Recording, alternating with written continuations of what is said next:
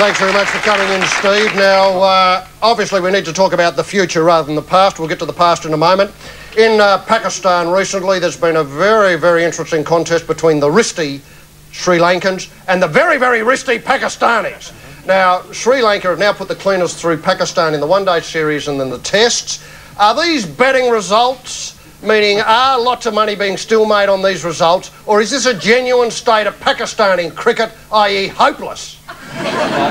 Tough question first up. They don't get any easier, Steve. No, well, I hope they do, actually. But Pakistan are obviously a bit up and down, and you're not quite sure what they're going to do on the field. And, well, Sri Lanka are on a bad side these days. I think I'll leave it at that.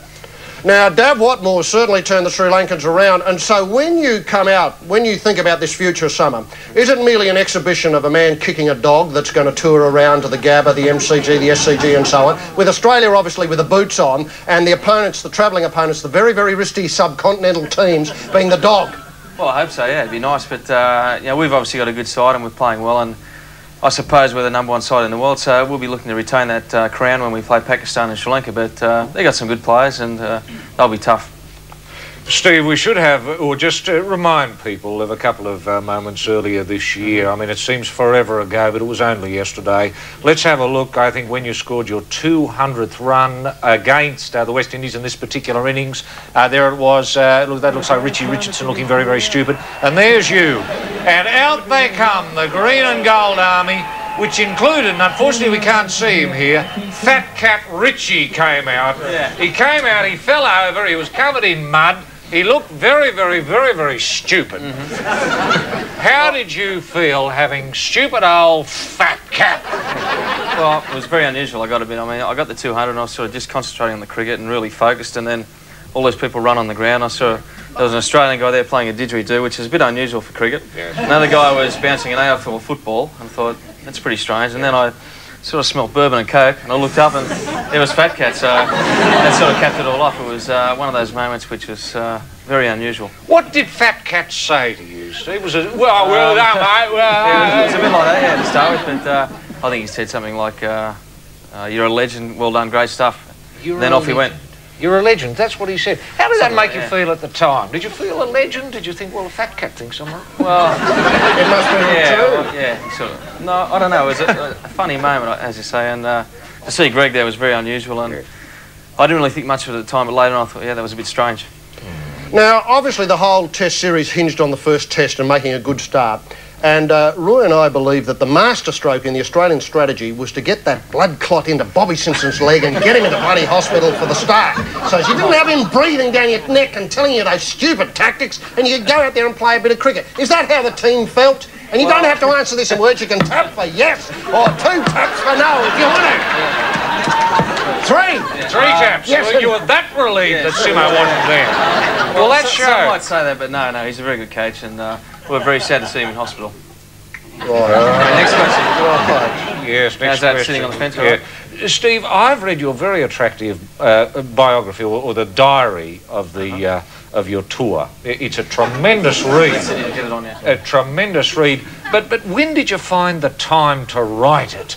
Because I never noticed in all the days, you go through day by day by day by day by day by day by day. Never do you say, oh, well, then I had to put the feet up and write the tour bloody diary. You never refer to the tour diary in the diary. When did you write it? Can I put it to you? You wrote it when you got home? You may well say that, but no, I did write it every day, and once I got home from the cricket, it was sort of back to the room, write down what was going on, then out at night time to celebrate or whatever. And then the pen stopped after that time. Now, speaking of that tour, we've got some magnificent scenes here of the final wicket that eventually gave Australia the Frank Worrell Trophy. Warnie Trundle's in. It's a bit of a mystery ball. There's certainly the bat didn't know much about it. And taken by Mark Taylor there at first slip. A tremendous achievement. 20 years we waited for this moment in history. How did it feel, Steve Waugh? It was actually, it was a bit of an anticlimax, yes, I thought believe it or not, yeah. It's been so tough to beat these guys after 15 years or whatever, and then they sort of caved in so easy on the last day. It was as if you wished it was going to be a lot tougher to beat them, but nevertheless we were happy to beat them, and we had a few drinks later on. And here you are accepting the awards. Yes, the man of the series. Yeah, I haven't actually seen that car since that day. I don't know where it is. Yeah. No idea. Well, Simo's probably got it. He probably has. Steve, winning the series, I mean, it must have been a tremendous thing for you. And you were, as clearly demonstrated, you were the man of the series. You topped the averages with the bat. You topped the averages with the ball. People don't realise that, but you did. Now, how do you feel then playing under someone who's not as good as cricketer as you are? Mark Taylor, look, he's a tremendous bloke, but he's not a tactician. He's not a particular... No, Steve, no, fair dinkum. You know, I'm speaking on behalf of... You're a legend. You know, I've spoken to Fat Cat. Now, in all fairness, the people of Australia that HG and myself have been interviewing for months now, I mean, we've done a poll, we've spoken to about 16 million Australians who feel that you should have been made captain. You should be captain of Australia. You wear the baggy green more than anyone else. You wear it with dignity, you wear it with aplomb, you score a hell of a lot of runs and you get a hell of a lot of wickets. You should be What can we do about this, Steve?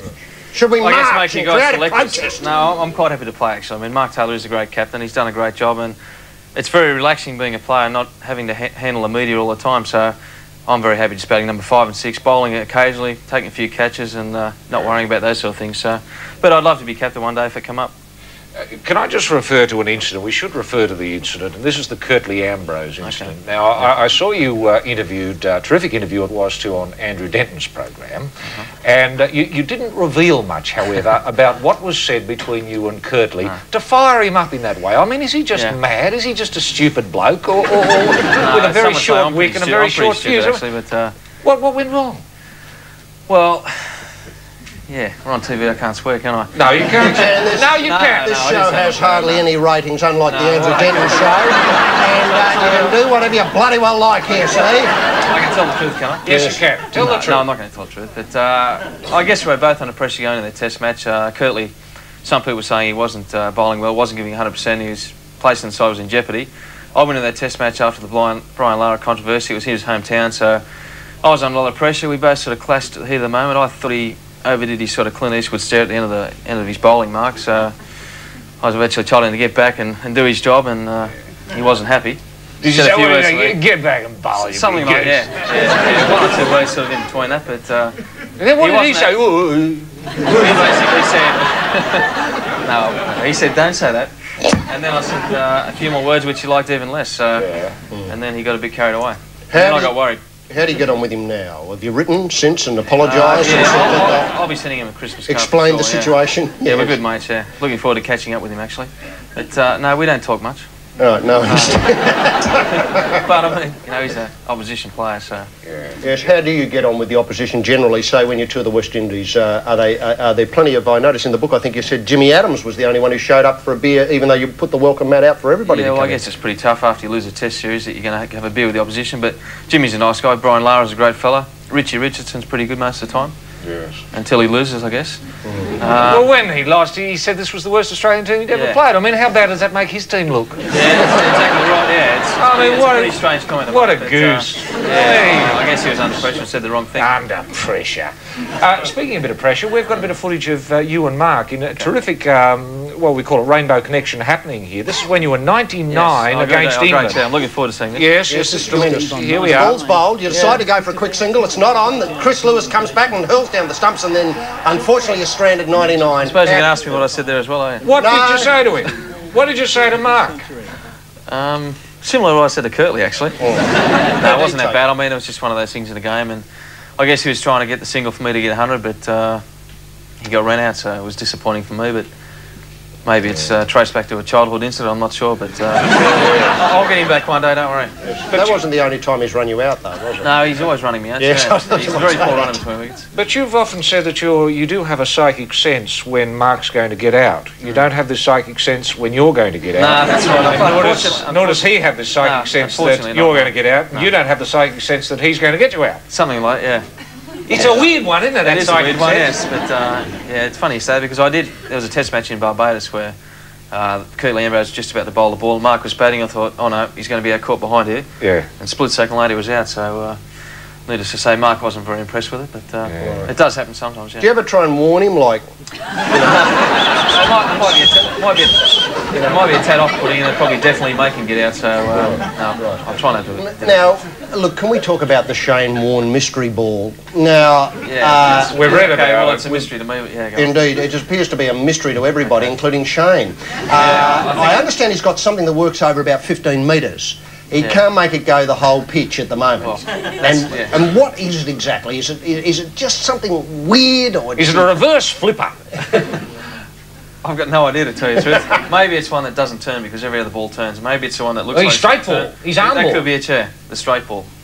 But if it's over 15 yards, it's a bit of a problem because, as you say, the wicket's 22 yards. So he's going to have to modify it. Well, we wish him all the best, and we certainly wish you all the best, too. Thank you. We do. And I recommend the book for those interested in the tour of the West Indies, the recent Australian success in the West Indies. And on that cheery note, it's time to ask all Club Buggery viewers, whether here in the Rupert Murdoch disgrace or there at home, to get them together and bang them and thank Steve Waugh.